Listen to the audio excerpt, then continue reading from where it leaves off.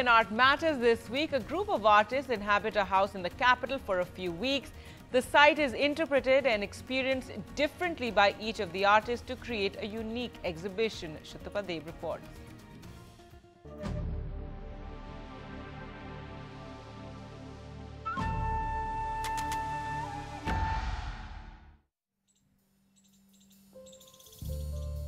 C-13, once a home, recently opened up to a group of artists to work in. What does it mean to inhabit a house?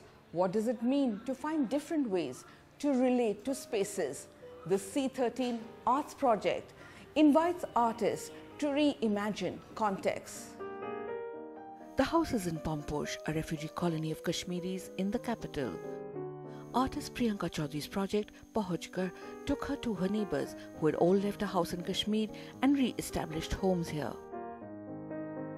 So I wanted to understand through them what is this process of leaving, what does it mean to leave a house behind. She asked them to draw their home as they remember it today. When they were drawing, I realized that they were talking. They are narrating their life of that moment. This is where my mother used to sit and cook.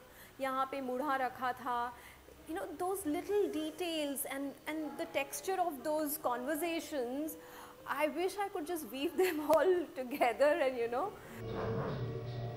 Visual artist Babu Ishwar Prasad had his own response to the space. When I came to see this space, I started exploring and I did a series of photographs, and some of them are different windows. So then I thought that let me take the windows and make a kind of a film strip. So I connected these windows and the film strip and the TV monitor.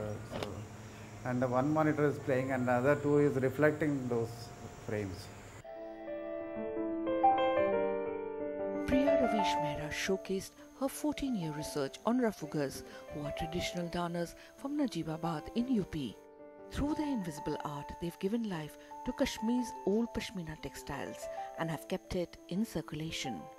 A Rafuga's work is a metaphor for many things. Blending of like communities, society, well-being groups, generations, past memories. All these different things together actually make the fabric of life, or a life of a fabric for each of us.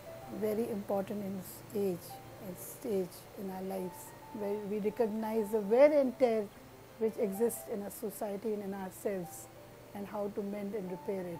And we all are like Rafugas.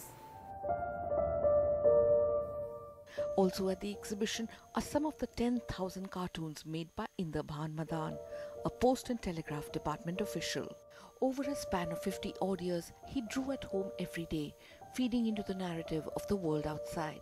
He died 10 years ago and had never exhibited his work. My mother and I tried to save these cartoons by putting them in airtight boxes and all. And when I realized that what he was doing in the 60s and 70s was, you know, you can see a continuity of small events happening and now where they have got. My only wish is to share them with people. His interpretations of the world are relevant even today. This house is a character, it's also participating in this exhibition. Perhaps that is what contemporary art is about also. It's letting go of the idea that it is a isolated or a hermetic kind of response of an artist. With camera person Manoj Thakur, Shutapa Dev for NDTV.